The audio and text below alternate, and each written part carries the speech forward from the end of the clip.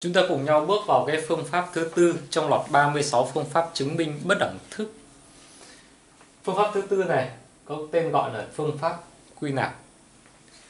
Để hiểu rõ về phương pháp này, các em cần phải tham khảo cái video về các phương pháp quy nạp mà thầy đã hướng dẫn ở chương trình toán của lớp 11. Chúng ta sẽ hiểu về cái cách chứng minh bất đẳng thức bằng phương pháp quy nạp thông qua các cái ví dụ như sau. Ví dụ 1. Chứng minh rằng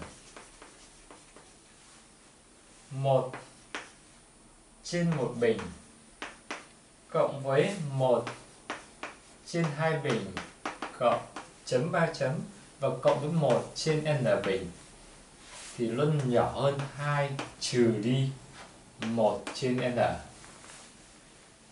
Với mọi cái n thuộc số tự nhiên và n này phải lớn hơn 1.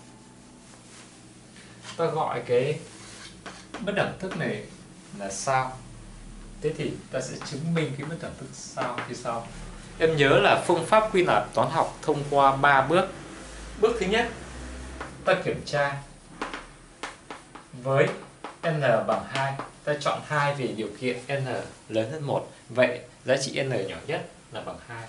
Thì khi đó bất đẳng thức sao đấy sẽ tương đương với ở đây là 1 trên 1 bình cộng 1 trên 2 bình vân vân cộng trên 1 trên n bình. Khi n dừng lại ở 2 có nghĩa là ở vế trái của chúng ta sẽ chỉ có 1 trên 1 bình cộng 1 trên 2 bình. Tức là 1 trên 1 bình cộng 1 trên 2 bình nhỏ hơn vế phải của em là 2 trừ đi 1 trên n, tức là 2 trừ đi 1 phần 2. Đó. Thì em nhận thế này, vế trái của chúng ta lúc này là 1 cộng với 1 phần 4 tức là 5 phần 4. Vế phải là 3 phần 2. Đấy, 5 phần 4 thì nhỏ hơn 3 phần 2. Điều này đúng. Vậy là ta hoàn thiện cái bước thứ nhất. Bước thứ hai của việc chứng minh quy nạp đó là ta có quyền giả sử cái sao đó nó đúng với n bằng k nào đó. Hiển nhiên ở đây k cũng phải lớn hơn 2 nhé. K lớn hơn 2 và k thuộc số tự nhiên. Điều này có nghĩa là 1 trên 1 bình cộng với 1 trên 2 bình cộng với chấm 3 chấm cộng cho đến 1 trên k bình nhỏ hơn 2 trừ đi 1 trên k. Để sang bước thứ ba. Lúc này ta phải chứng minh cái sao cũng đúng với n bằng k cộng 1.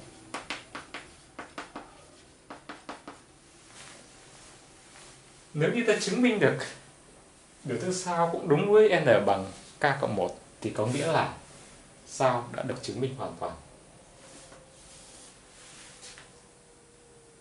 Sao đúng với n bằng k cộng 1 có nghĩa là sao? Có nghĩa là lúc đó với n bằng k cộng 1 thì sao sẽ tương đương với n 1 trên 1 bình cộng 1 trên 2 bình cộng chấm 3 chấm cộng 1 trên k bình rồi cộng với 1 trên k cộng 1 tất cả bình phương nhỏ hơn 2 trừ đi 1 trên k cộng 1. Thế nhưng em để ý này, ở trên đây ta có là 1 trên 1 bình cộng 1 trên 2 bình cộng cho đến 1 trên k bình thì nhỏ hơn 2 trừ 1 trên k. Cái tổng đó này. Đấy, cái tổng này nhỏ hơn 2 trừ 1 trên k. Đấy, thế thì cái vế trái của em này nhá, bằng cái tổng này cộng với cái này. Thì bởi vì cái phần này nó nhỏ hơn 2 trừ 1 trên k mà trên cả vế trái của em sẽ phải nhỏ hơn 2 trừ đi 1 trên k cộng với 1 trên k cộng 1 tất cả bình. Đấy, thì bằng gì? Bây giờ ta viết ra nháp xem cái tổng này nó bằng gì nhá. Em quy đồng này 2 này. Mẫu số chung ta lấy nó là hoặc em có thể như thế này, mục đích của chúng ta là sử dụng cái tính chất bắc cầu nhé. Ta đang cần chứng minh này, cái vế trái này toàn bộ vế trái này nhỏ hơn cái vế phải này. Đấy. Thế nhưng mà ta sử dụng cái biểu thức này là cái bắc cầu, vế trái thì chắc chắn là nhỏ hơn cái biểu thức này rồi. Bây giờ ta cần phải chứng minh cái biểu thức này nó nhỏ hơn 2 trừ đi 1 trên k cộng 1 nhé. Ta rút gọn này, 2 ta vẫn để nguyên này. Hai cái này cộng lại với nhau nó thành gì nhỉ? Mẫu số dung là k nhân với k cộng 1 tất cả bình. Vậy thì nó sẽ cộng với này k trừ đi k cộng 1 tất cả bình. Đấy. Cộng với k chia cho k nhân với k cộng 1 tất cả bình. Hay nó bằng gì? 2 này, đúng không? Cộng với trừ k bình trừ 2k trừ 1 cộng với k chia cho k nhân k cộng 1 tất cả bình. Hay nó bằng 2 cộng với 2 trừ đi k bình trừ đi k trừ đi 1 chia cho k nhân với k cộng 1 tất cả bình. Thế ta kiểm tra xem nó có đúng là nhỏ hơn cái vế phải không này. Nhỏ hơn 2 trừ đi 1 trên k cộng 1. Đấy. 2 với 2 ở đây thì hết đi. Đấy. Hay nó tương đương với này. Trừ k bình trừ k trừ 1 chia cho k nhân với k cộng 1 tất cả bình sẽ nhỏ hơn này. Đấy, bây giờ ta quy đồng mẫu số chung cũng sẽ là k nhân với k cộng 1 tất cả bình nhé. Thì nó sẽ là trừ đi k nhân với k cộng 1 chia cho k nhân với k cộng 1 tất cả bình. Đấy. Thì ở cái vế bên phải của cái mẫu đẳng thức này ấy, nó sẽ là trừ đi k bình trừ đi k. Đấy. Chia cho k nhân k cộng 1 tất cả bình. Đúng nào? Thế thì trừ k bình với trừ k bình ở đây là mất. Trừ k với trừ k đây là hết. Mẫu số của chúng ta biết là nó dương rồi, cho nên có quyền chia cả hai vế cho số dương này. Cuối cùng bất đẳng thức còn lại là gì? Trừ 1 thì nhỏ hơn. Không, điều này hiển nhiên đúng. Đấy. Vậy có nghĩa là cái vế bên này của chúng ta ta vừa mới chứng minh được là nó nhỏ hơn 2 trừ đi 1 trên k cộng 1 nhé.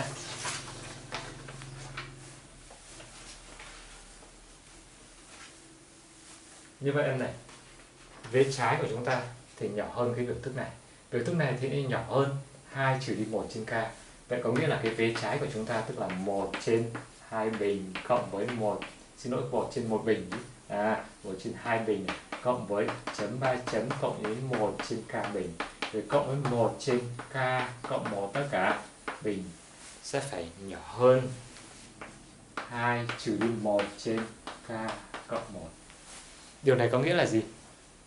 Có nghĩa là ta đã chứng minh được biểu thức sao cũng đúng đối với n bằng k cộng 1. Suy ra sao cũng đúng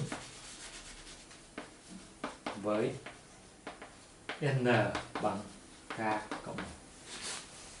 Đấy. Bước 1 ta đã kiểm tra và chứng minh được sao đúng với n bằng 2. Bước 2 ta đã giả sử sao đúng với n bằng k cộng 1. Thì từ đó ta chứng minh được sao cũng đúng đối với n bằng k cộng 1. Như vậy, theo lý thuyết của phương pháp quy nạp, đến đây em có thể dẫn đến kết luận vậy. Sao đúng với mọi n lớn hơn 2. Và đây chính là, n lớn hơn 1. Và đây chính là điều phải chứng minh. Ta hoàn thiện cái ví dụ số 1. Đến đây thì một phần nào đó các em đã lờ mờ hiểu ra cái phương pháp này. Chúng ta tiếp tục với các cái ví dụ sau để em có thể hiểu rõ hơn.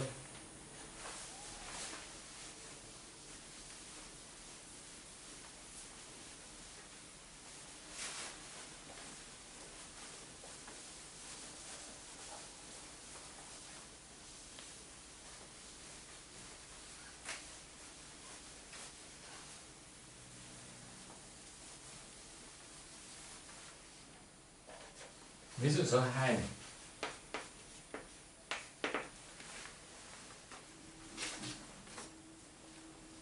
Cho A lớn hơn 0, còn n thì lớn hơn hoặc bằng 1 và nó thuộc số tự nhiên. Hay nói cách khác là n thuộc số tự nhiên, n sao cũng vậy. Rõ ràng đây chỉ là một cách nói khác thôi, phải không? Người ta yêu cầu ta để chứng minh là 1 cộng với A tất cả mũ n thì lớn hơn hoặc bằng 1 cộng với n nhân A. Thực chất thì đây chính là cái bất đẳng thức Bernoulli, và các em sẽ còn gặp lại nó để chứng minh nhiều cái bất đẳng thức khác nữa nhé. Chúng ta gọi cái bất đẳng thức này là 1. Ta mới chứng minh nó như sau. Bằng phương pháp quy nạp, ta khởi đầu với cái việc kiểm tra với n bằng cái số thứ tự nhỏ nhất trong dãy. Ở đây n lớn hơn hoặc bằng 1 nên ta chọn với n bằng 1. Với n bằng 1 thì suy ra cái bất đẳng thức 1 ấy sẽ tương đương với gì? Chúng ta có 1 cộng với A mũ 1, tức là 1 cộng với A. Đấy. Thì lớn hơn hoặc bằng 1 cộng với 1 nhân với A. 1 cộng A lớn hơn hoặc bằng 1 cộng A, điều này là hiển nhiên đúng. Bước thứ nhất của ta đã hoàn thiện. Sang đến cái bước 2. Đấy. Ta giả sử cái biểu thức 1 ấy cũng đúng với n bằng k nào đó. Hiển nhiên là k phải là một số lớn hơn hoặc bằng 2. Đấy. Vì ta đã kiểm tra đối với n bằng 1 rồi. Điều này có nghĩa là một khi mà 1 đúng đối với n bằng k thì có nghĩa là 1 cộng với A tất cả mũ k phải lớn hơn 1 cộng với k nhân A. Rồi ta sang đến cái bước thứ 3. Lúc này em sẽ phải chứng minh là cái bất đẳng thức 1 ấy nó cũng đúng đối với n bằng k cộng 1.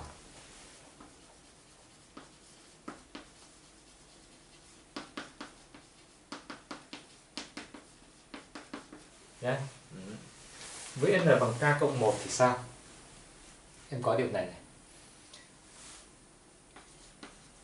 Với n bằng k cộng 1 thì suy ra cái biểu thức 1, cái bất đẳng thức 1 ấy sẽ trở thành là 1 cộng A tất cả mũ k cộng 1 lớn hơn 1 cộng với k cộng 1 nhân A. Nhưng em để ý cho thầy nhé.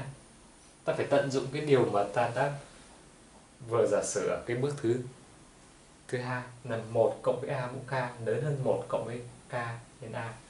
Thế em có này 1 cộng A tất cả mũ k cộng 1 sẽ được viết lại thành 1 cộng A mũ k nhé, và nhân với 1 cộng A. Nhưng mà do 1 cộng A mũ k lớn hơn 1 cộng với k nhân A, phải không? Đó. Thế cái này nó sẽ lớn hơn gì? Lớn hơn 1 cộng với KA nhân với 1 cộng với KA nhân với 1 cộng A. Hay là 1 cộng với A tất cả mũ K cộng 1 sẽ phải lớn hơn em này. Lớn hơn, ta nhân vào này sẽ thành 1 này cộng với A này. Đấy, cộng với k nhân A này, rồi cộng với k nhân A bình. Bây giờ nếu ta chứng minh được là 1 cộng A cộng KA cộng với KA bình mà lớn hơn 1 cộng với k cộng 1 nhân A, thế thì cái bất đẳng thức 1 cũng sẽ đúng đối với n bằng k cộng 1. Em quan sát này. Ta có là 1 cộng với A cộng với K nhân A cộng với KA bình có thể được viết lại thành gì nhỉ? 1 cộng với, ta đọc nhân tử chung là a ra ngoài, trong sẽ còn 1 cộng với k nhân với a rồi cộng với a bình. Rõ ràng là a bình thì hiển nhiên là dương rồi. Thế cho nên là 1 cộng với 1 cộng với k nhân với a cộng với a bình sẽ phải lớn hơn 1 cộng với 1 cộng k nhân với a. Đúng không? Đấy. Thì từ đây em nhận thế này. 1 cộng a mũ k cộng 1 tất cả bình thì lớn hơn cái biểu thức này. Đấy. Cái biểu thức này thì lại lớn hơn 1 cộng với 1 cộng k nhân a. Vậy thì theo tính chất bằng cầu thì ta suy ra 1 cộng với a tất cả mũ k cộng 1 phải lớn hơn 1 cộng với 1 cộng k hay k cộng 1 cũng vậy, đúng không nào? K cộng 1 nhân với a. Đấy. Điều này có nghĩa em suy ra này, cái bất đẳng thức 1 đúng với n bằng k cộng 1. Bước 1 ta kiểm tra bất đẳng thức 1 đã đúng đối với n bằng 1. Đấy. Bước 2 ta giả sử cái bất đẳng thức 1 đó nó đúng đối với n bằng k với điều kiện là k phải lớn hơn bằng 2. Thì từ cái giả sử này ta cũng chứng minh được là ở cái bước 3 này cái 1 này cũng đúng đối với n bằng k cộng 1. Theo lý thuyết của phương pháp quy nạp thì điều này chứng tỏ là bất đẳng thức 1 cũng luôn đúng đối với mọi n lớn hơn hoặc bằng 1 nhé. Đến đây em có thể kết luận vậy bất đẳng thức 1 đúng đối với mọi n lớn hơn hoặc bằng 1. Và đây chính là điều phải chứng minh. Chúng ta vừa kết thúc cái phương pháp thứ tư nhé, tức là phương pháp quy nạp toán học để chứng minh bất đẳng thức. Thì lưu ý là đây chỉ là một phần trong loạt video về 36 phương pháp chứng minh bất đẳng thức. Để xem một cách đầy đủ thì các em có hai cách như sau. Cái thứ nhất, em hãy kích chuột vào cái dòng chữ màu vàng ở góc dưới cùng bên tay phải của các em. Ở đó sẽ dẫn đến một cái video để hướng dẫn các em cách thức chi tiết làm thế nào để xem được đầy đủ bộ video về các phương pháp chứng minh bất đẳng thức cũng như là nhiều cái chuyên đề khác của môn toán. Và cách thứ hai là em truy cập vào cái địa chỉ website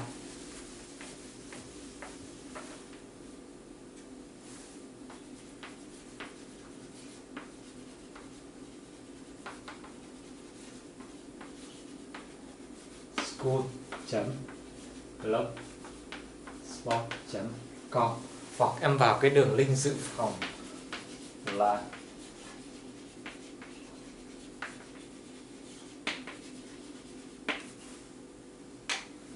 gặp lại các em ở cái video sau.